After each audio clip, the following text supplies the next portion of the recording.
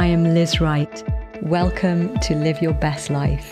The only thing that matters now is living by the power of this wonderful new creation life. We're going to become an undefeatable force of radiating glory, and we are rising up strong now in this hour.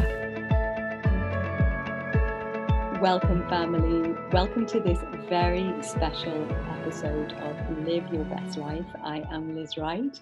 Thank you so much for being with us. As we start today's very special show, we're going to do something a little bit different. As well as having my incredible husband, Wesley Wright, joining me. He's actually been talked into joining me on this show today. We also have joining us this side of the camera, the producer of the show, the amazing Holly Brunson, who is actually going to step in today on behalf of you guys and start to ask Wes and I some questions, things that many people have wanted to have answers to. So we just pray as we start that you will enjoy the conversation, that you'll get a little bit more insight into who we actually are, the real us, behind the scenes, and that you'll get treasures and nuggets from what we share for your own life. So as we begin, over to you, Holly. Here we go. Here we go. I'm really excited to get to be with you today. And I've known Liz for about 2 years now, and it's such a fun thing for me because I feel like I have gotten to see and experience a really good and big God.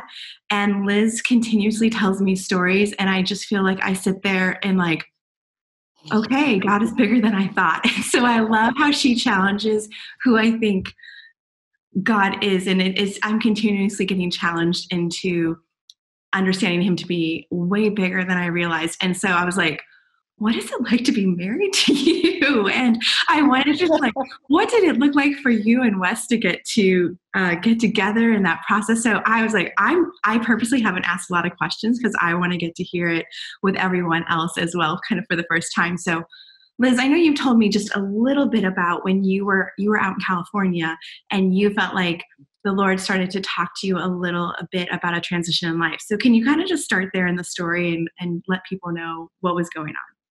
Yeah, absolutely. Yeah.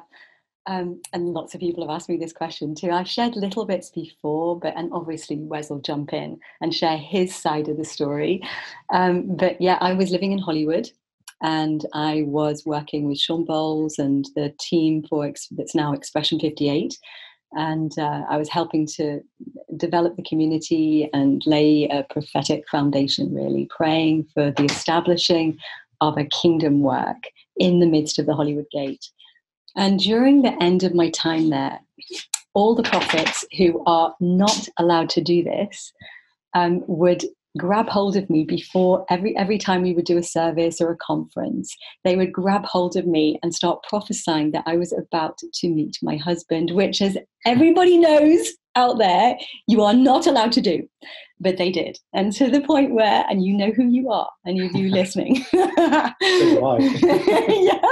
And so I would just like say, stop it, you're making me weird. But I did start to listen because it was not one or two times, it was lots and lots of times.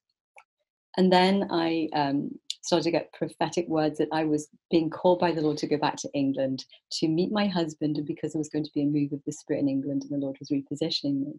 My heart had been so invested in Hollywood that I thought I was going to be living there, for the rest of my life, but the Lord had other plans. And so, long story cut very short, I got the blessing of the leadership there. The Lord had already spoken to Sean and the team that I was being called back to England.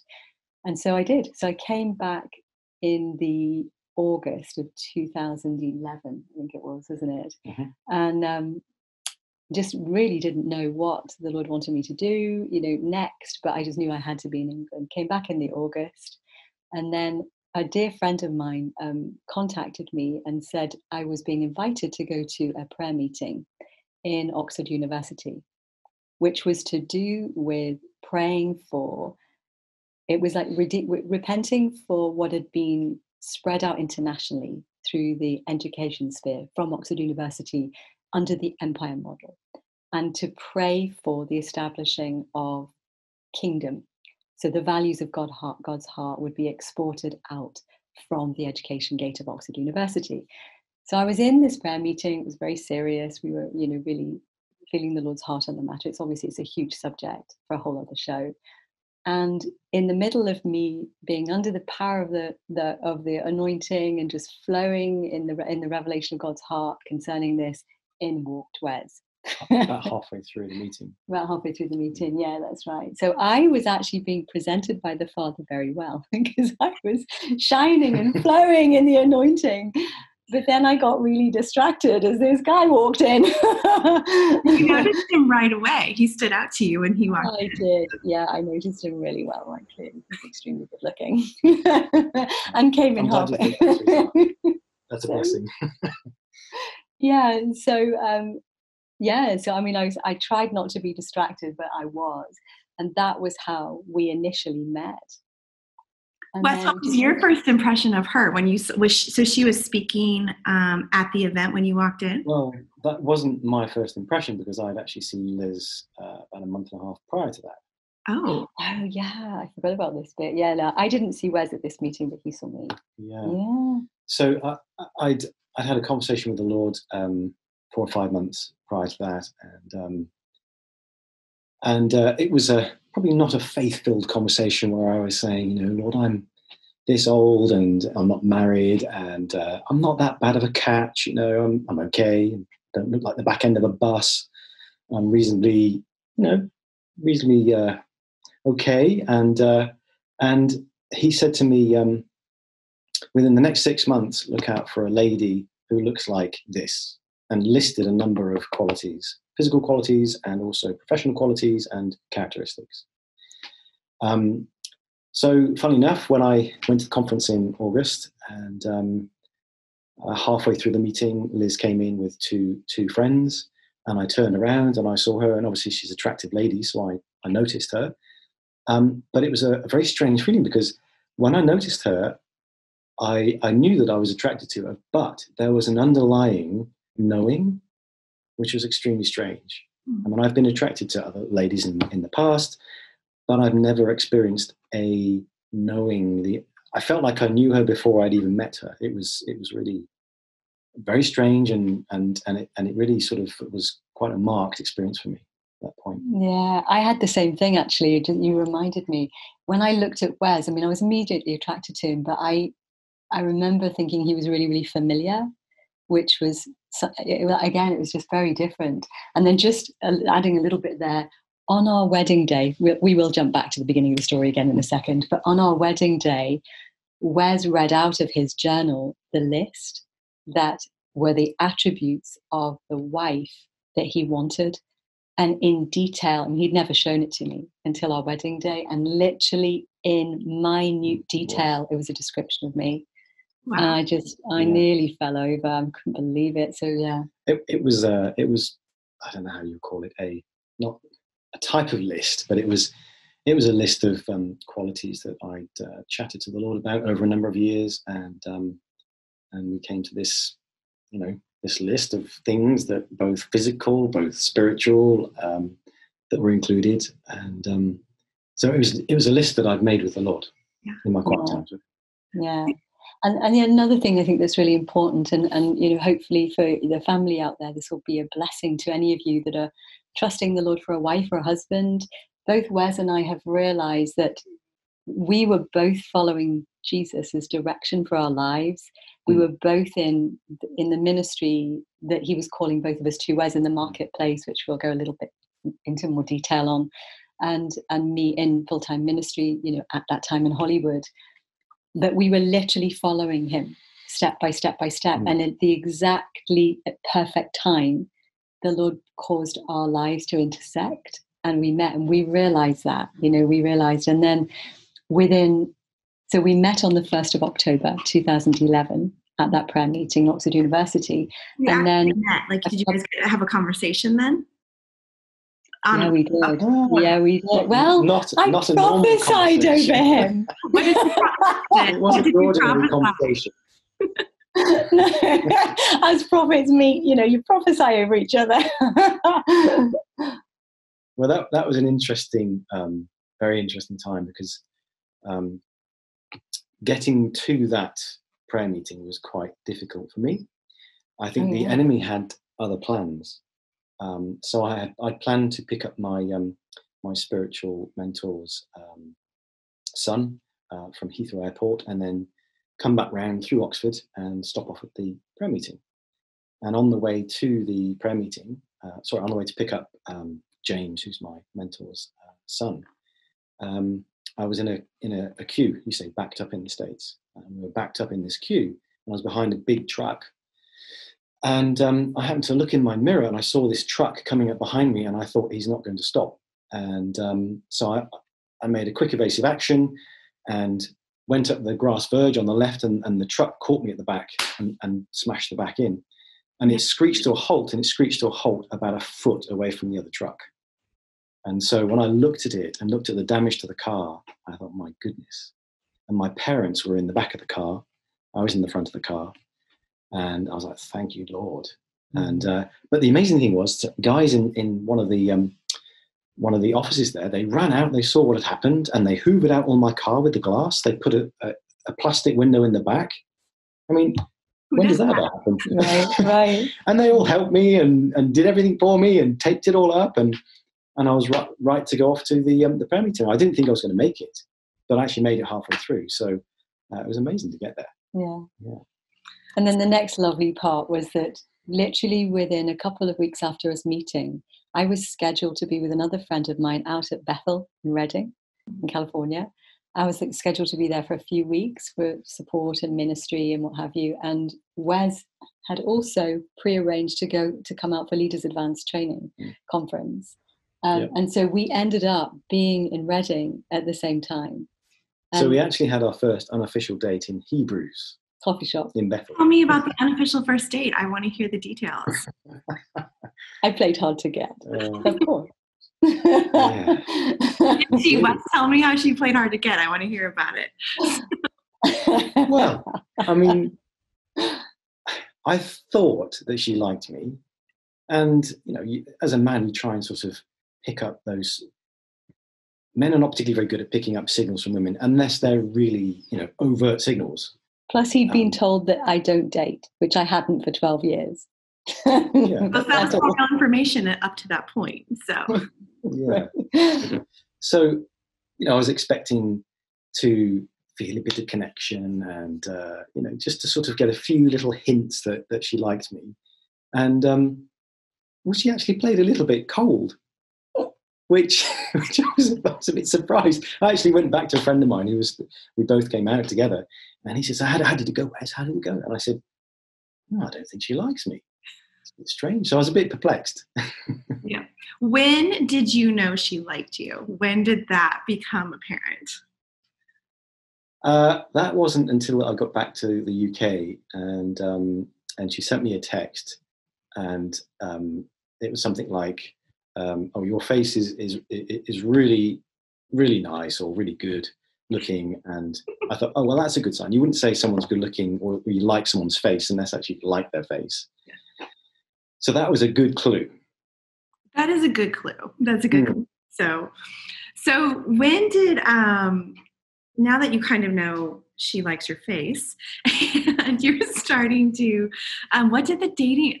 Because, we've got a reformer and a mystic. And that is an interesting combination to date. And our normal is interesting. I know. And I want to get into that late. In other episodes, I want to we can be more vulnerable. Yeah.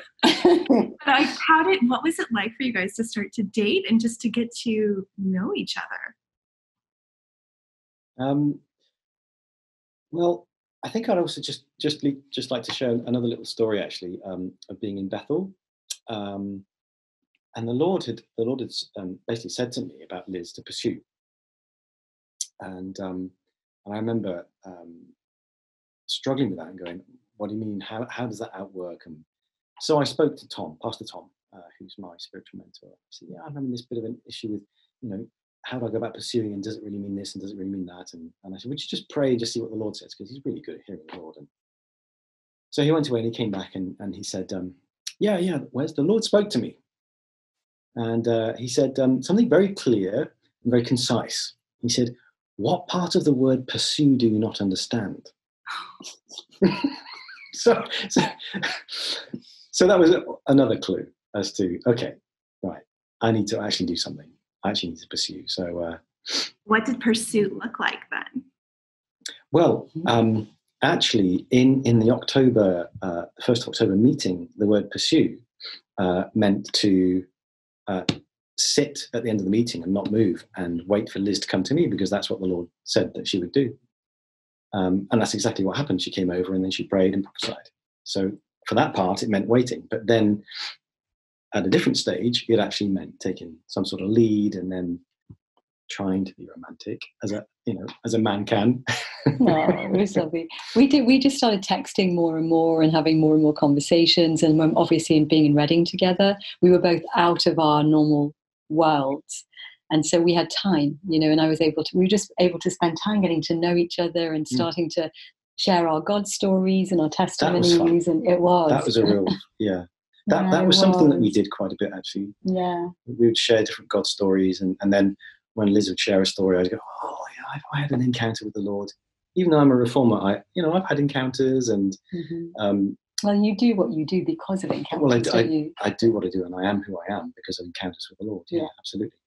And so it was fun to share different perspectives and different experiences and different encounters and what they meant and how they'd shaped each other and how it shaped my character and how it shaped my values. And that was fun. It was amazing. And as we got to know each other, I could see that Wes is absolutely integrity. Like he's a reformer through and through. Like I always laugh and say it's like literally living with William Wilberforce. Like there's no off button, and there just isn't. He just carries the justice heart of God all the time. And there's such a strength, of who the compassion of God is expressed through Wes in a way of wanting to see justice, established across the world, really. And so I started to see the qualities of God in him. And I loved that. I mean, I was just attracted to who he is as a whole package, as a supernaturally natural man who has a really deep relationship with the Father and is doing everything he's done. He does because of that relationship. And one of the things that I really fell in love with, and has continued over the years, really, is the fact that Wes's obedience to follow the Lord's direction in his life has been very costly. Like obviously years ago, Wes was a multi-millionaire property developer amongst many other accomplishments. And when the Lord started to call him out into his, primary calling in life, it required Wes to literally sow everything. Well, that had been preceded by years of relationship, because you don't just do that. You have to be undergirded by a very deep relationship with God and a profound love for God and security in him to be able to let go of millions of pounds, of your security and your accomplishments, particularly as a man. Well, for me, that was so attractive because it meant that it was total integrity and complete courage and security in God to be able to do something like that. So as we began to get to know each other, I started, this is a mystic and a reformer. These are the things that attract you to each other with that kind of worldview. But I started to think he was the most amazing man because he'd given up everything to follow God. To some people that might seem like craziness, without the backstory, it probably would.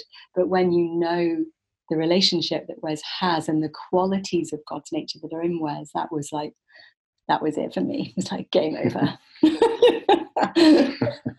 started dating though. It was a pretty quick dating between engagement. When did you, how long was that? Well, we officially started to date at the end of November 2011. Because I kissed Wes, so it was official. Yeah. Liz, you were the pursuer on that one. And so that's a very easy clue to pick up for a man. A good clue, Liz. And then it was the first week in January of 2012. So about a month. It was about 5 weeks. Yeah. You're like, it wasn't a month, it was 5 weeks. Let's clarify. It was actually, I think it was 5 weeks to the day that I asked Liz to marry me. Yeah. Yeah. Well, we had a deep But it preceded friendship and then a very fast courtship. But we Did you knew, want to didn't share? we? Did you want Didn't to we? share what happened? When we got engaged. Yeah, and then 2 days after. Oh yeah, no, you. Yeah, I'll jump in. But no, I want people to hear you. Okay. If you don't mind. Well, okay. So yeah, I felt it was right. I mean, you hear a lot of good counsel, which is, don't jump in fast and, wait for 2 years and blah, blah, blah, blah, blah. But, we weren't, physically we weren't young,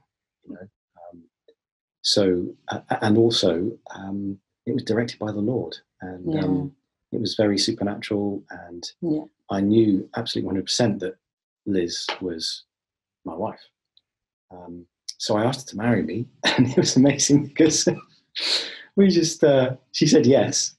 And then we managed a quick hug. Hey, I want to hear the proposal. Tell me how you proposed to her. I just want a little bit of that story. Well, it wasn't hugely romantic. It was accidental.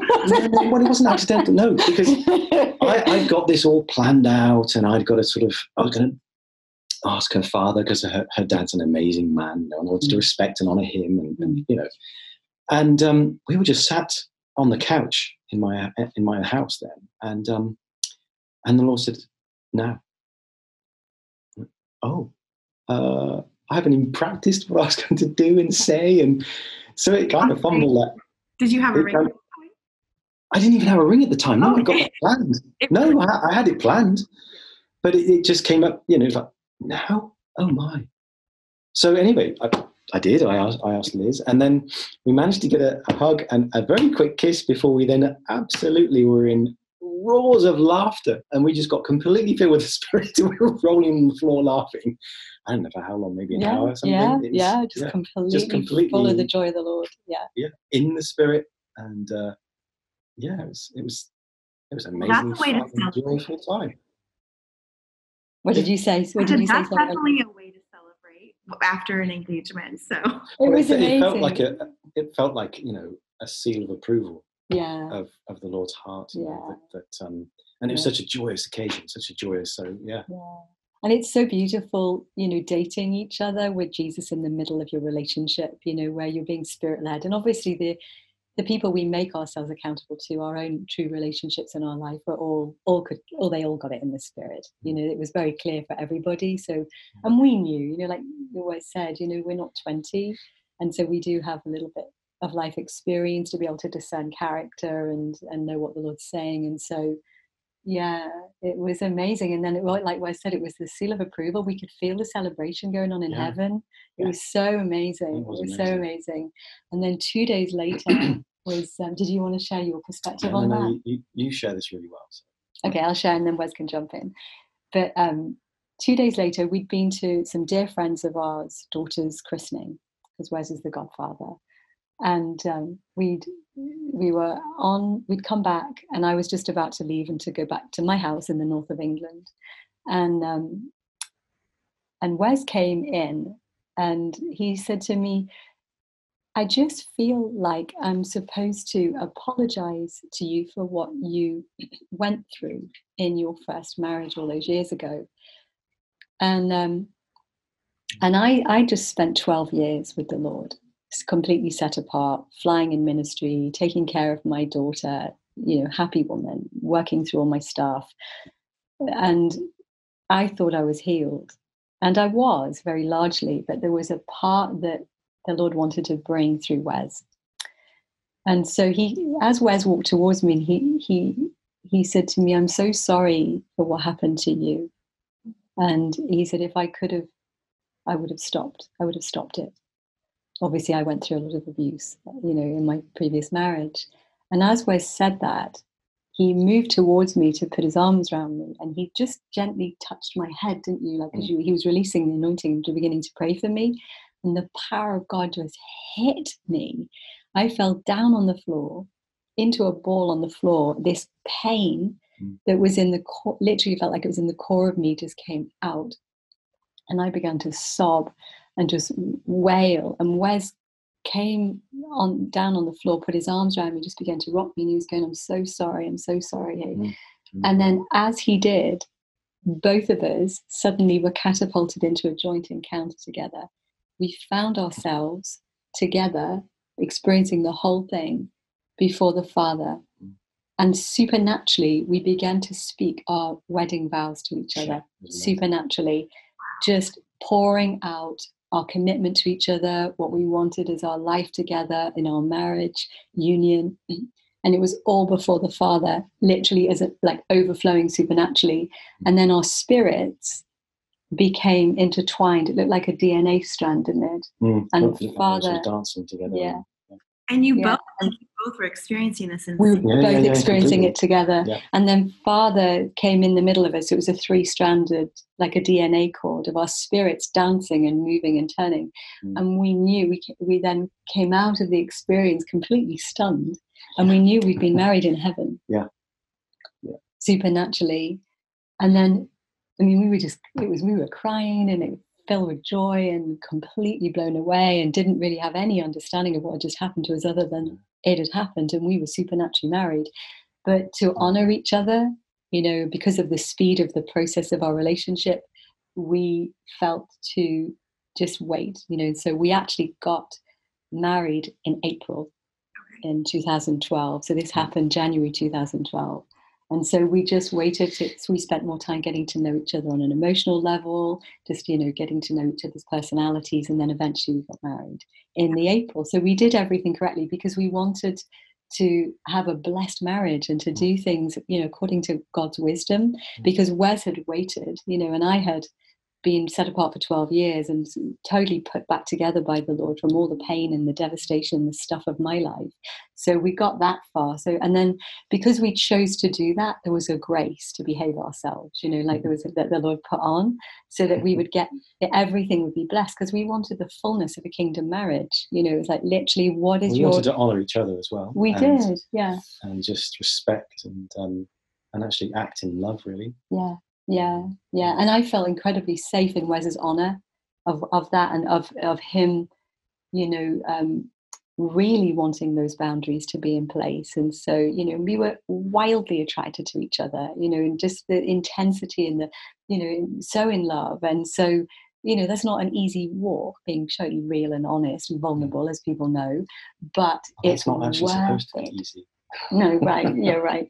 But it was worth it. It's worth it. It's worth it. And and I think the years that followed, have not been easy because of principally what Wes is called to do, which is reformation in the marketplace, in the financial sector and the marketplace, to bring in an economy that's, different economic offerings that are full of the love of God, full of the values of God's heart. And so that's been an interesting journey of itself. And I think the way that the Lord married us in heaven put amongst many other things, that we'll one day fully understand, but it was such a phenomenal grace, but it gave us a protection, didn't it, in our relationship, because there was such a oneness, such a togetherness that you could feel was unbreakable. Even when we didn't agree, and very quickly after we both got married, we both realized, we're really different, and we've had to learn, and we're always learning how to understand each other, because we're opposite spectrums, really, aren't we? But we're two completely different facets of the revelation of love. Like Wes is all about justice, and I'm all about righteousness and fairness. Yeah, righteousness and fairness, and I'm all about compassion and love, and they're two sides of the same coin, but they're very different in expressions. And so we've had to understand each other's language, and so that's been a journey. So the Lord's he's put a real protection on our relationship with supernatural, but I also believe that it's for everyone. When one of us has experienced something, it's the testimony of Jesus, right, which is the spirit of prophecy. So it provides an invitation for other people to enter into that. And we have actually had times where the Lord's led us to release that in public, and people just get blasted, in their marriage relationships, and so same Holy Spirit. I'm curious I know I want to get to hear more about in another episode, hearing about how you guys brought your lives together, having really led very distinctive and powerful lives, and I get to hear that. But would you guys feel comfortable, just because your heart for marriage and what you said the Lord has given us, that ability to release that over people for that grace. Is that something that you would kind of want to just pray over and release over the people who are listening today? Yeah. I would love to do that. Do you feel okay to do that? Yeah. I mean, I think even just sharing the testimony of Jesus, what he's done in our life I know that lots of you out there, family, are going to be feeling the presence of Holy Spirit on what we're saying, and it will give you hope that there is more. And Jesus, for those of us that are maybe not so aware, that he absolutely wants to be in the center of our relationships. Absolutely. He created marriage. It's his idea, right? And so he wants to be in the center of it. He wants to release his grace. He wants the culture of our marriage to reflect the values of his heart. So yeah, let's do that in closing. Let's do that. Do you want to go first? Do you want me to go first? Why don't you lead? Okay. So, Holy Spirit. Yeah. Phew, golly, wow, I can feel the presence of Jesus. Jesus, we just come in agreement right now. Thank you. We're so thankful for what you did for us. We're so thankful for that protection, that incredible experience that you gave us all those years ago. And we come in agreement right now for the same grace, holy, wow, that same experience to be felt by everyone listening. Yes. Lord, we thank you for a revival of marriages. We thank you for the intention of your heart, the dream that you have in your heart for every single married person listening. And even we agree this for those that are not yet married, that would love to be married, that they would experience kingdom marriage the way that you intended. They would live. I have such faith that you are bringing our relationships, our marriage relationships, to a whole new level in this hour. And so we agree with you for this to be the experience of every single person watching or listening to this show right now, that they would step into this as they turn their heart towards you, that you will take them in, that you will restore their marriages, you will deepen their marriages, you will show them how to walk with you in the context of their marriage, you will begin to breathe into them the vision that you had for them, for their marriage union from before the foundation of the earth, and that they would live in it in fullness. Thank you, Jesus. Yeah. Anything that you feel to add? Yeah, just a little. Mm-hmm. Father, thank you for my wife, who is amazing, and thank you for our marriage.